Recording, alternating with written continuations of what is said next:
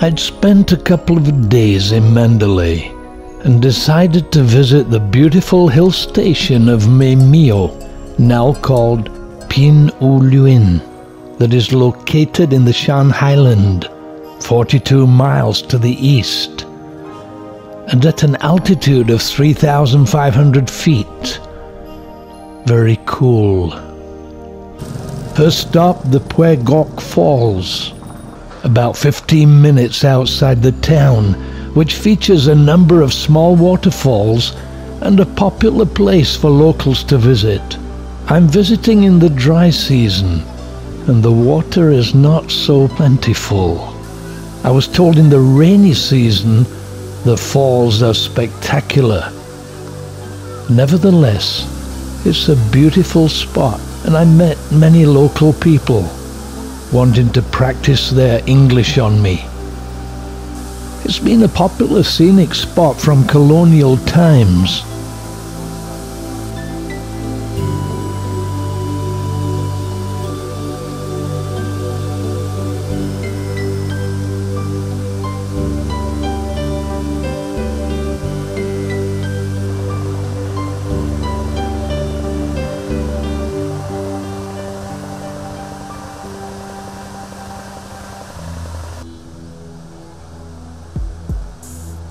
It's also a Buddhist shrine, and young monks get their education here.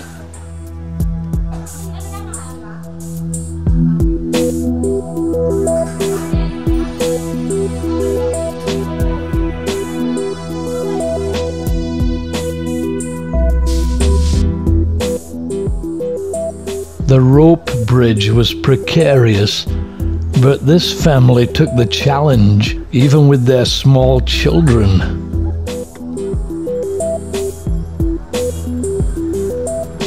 Being a tourist spot, there are plenty of shops selling just about everything. Their strawberries were delicious, and the people very friendly. The river became a swimming pool where everyone had fun.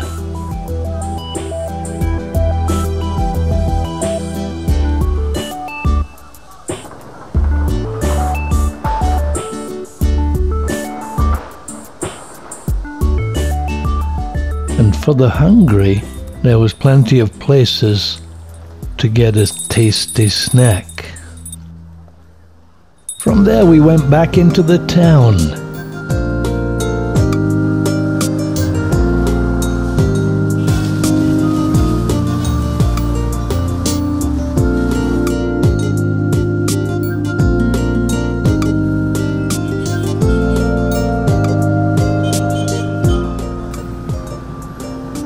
I'd seen the Wild West horses and carriages on my last trip and was amazed at the sight. So I wanted to get some shots. Right in the center of the town was the equivalent of the taxi stand. Looking at them, I didn't know whether I'd see Billy the Kid or Cinderella.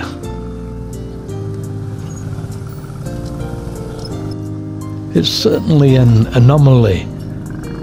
And were it not for the cars, I would feel I was back in the 19th century.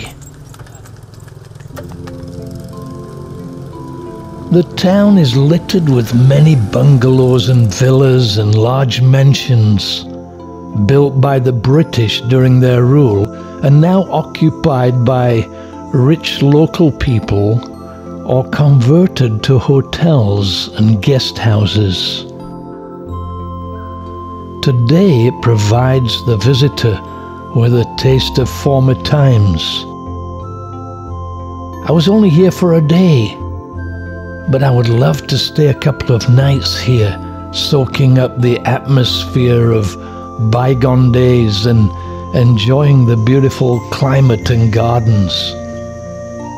We then went to visit the star attraction here, Kandawgyi National Gardens, established in 1915, the National Botanical Gardens, and cost me $5. I have a joke that I tell about British hill stations.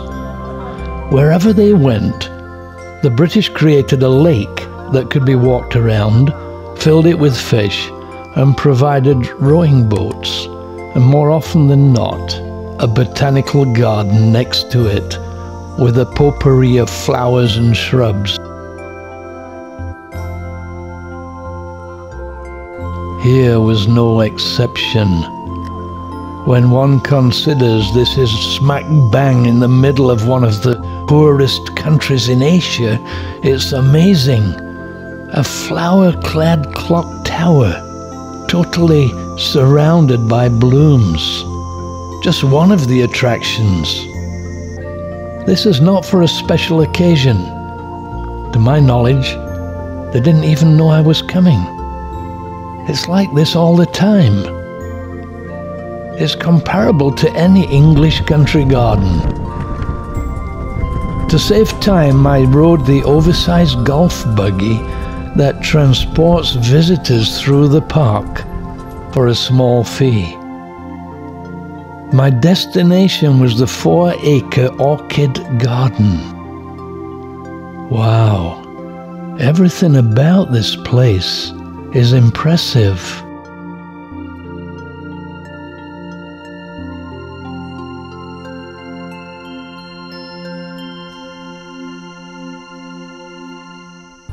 Then back to the main garden. When the British founded Pyin Lwin in 1896, it was originally called Maymyo, Maytown, after Colonel May of the 5th Bengal Infantry, and was built as a place to escape the heat of the plains, a common British custom in Asia. After the railway was built connecting the town to Mandalay, Maymyo became the summer capital of the British administration, and this continued until the end of British rule in 1948. I visited here on 2 occasions, and both times I've been amazed by the place and by the people. These boys live nearby and were enjoying their photography, as were many others in this colourful, photogenic paradise.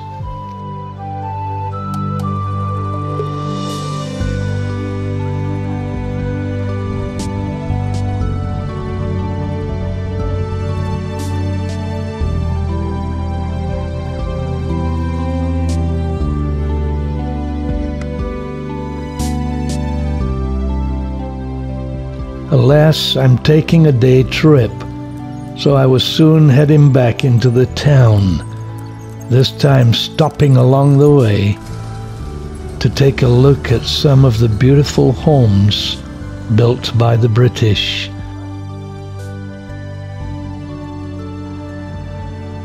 Many reminiscent of the old country.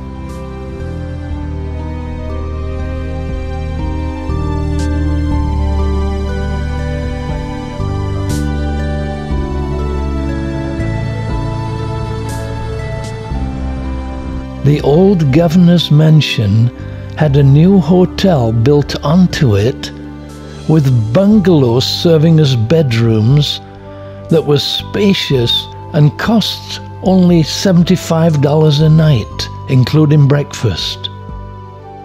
Newly built in the old style, immaculate.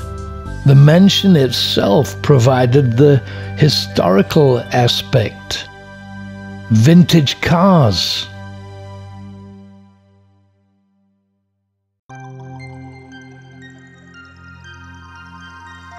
And inside there were even wax models of former celebrities, including Colonel May, who spent 22 years here. The governor's mansion part of the hotel was more like sleeping in history. Amazing. A thoroughly enjoyable day out.